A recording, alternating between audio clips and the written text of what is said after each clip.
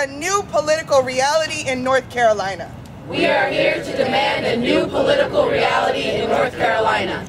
And we are here this morning to demand that Governor McCrory concede the election and admit defeat. You know, McCrory has got to go, and this has been the one small ray of hope this morning. I came here in solidarity with Jewish Voice for Peace and to show up as a Muslim to tell our old governor that he did not do anything to combat Islamophobia.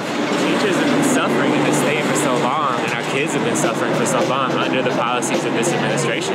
Anti-worker policies, anti-LGBTQ policies, attacks on public schools, efforts to privatize public schools, the poisoning of the environment, the giving of more tax money back to wealthy people, the denying of health care to poor people, and just again and again and again. We are here to say enough is enough.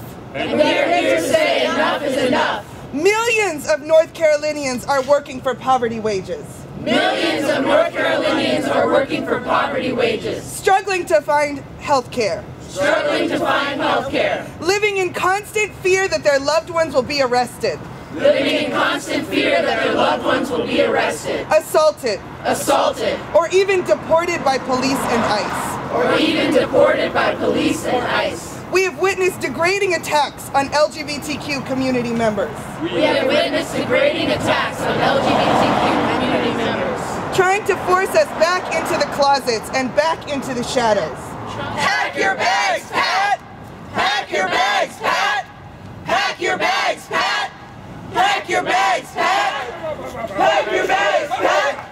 Pack your bags, Pat! Pack your bags, Pat!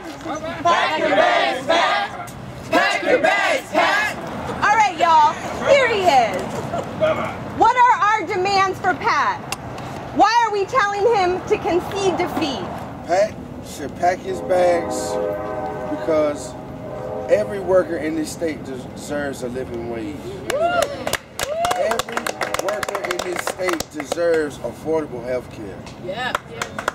Every worker in this state deserves the right to be dignified in their job.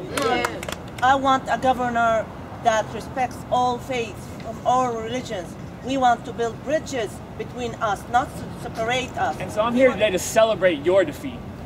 And that didn't happen on accident. That happened because people resisted, because of Moral Monday, because people fought HB2, because people fought anti-immigrant policies, because women hit the street and said that their bodies belong to them. And they did all of that to defeat you, and they showed up on election day to defeat you again.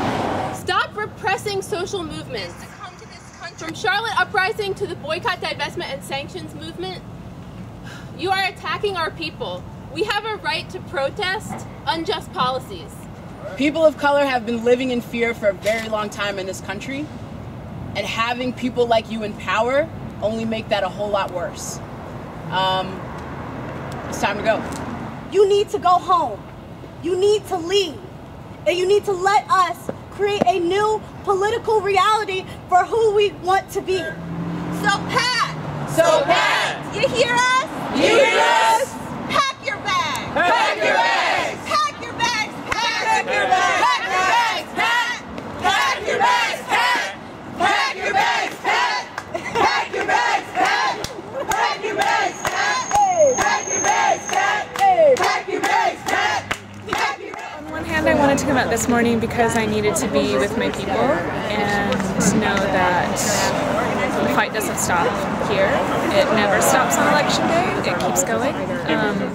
And we planned this knowing that no matter what the results of the election were today, that we would be mobilizing regardless.